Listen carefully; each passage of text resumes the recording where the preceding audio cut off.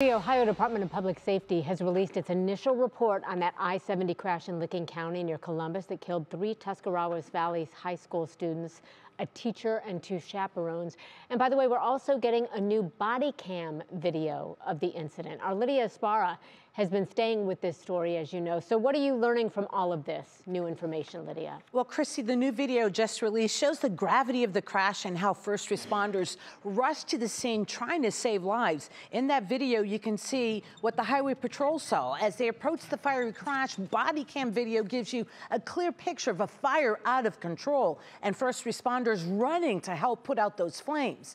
In the Ohio Department of Public Safety report, it has the sequence of events regarding the accident.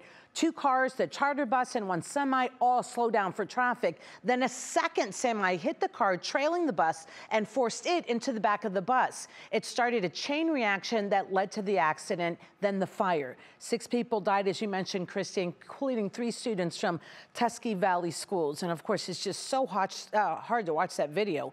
The report also states none of the drivers were under the influence, and there's so much more to this story. I'll have it coming up on What's Next at 11. All right, we appreciate it so much, Lydia. Thank you.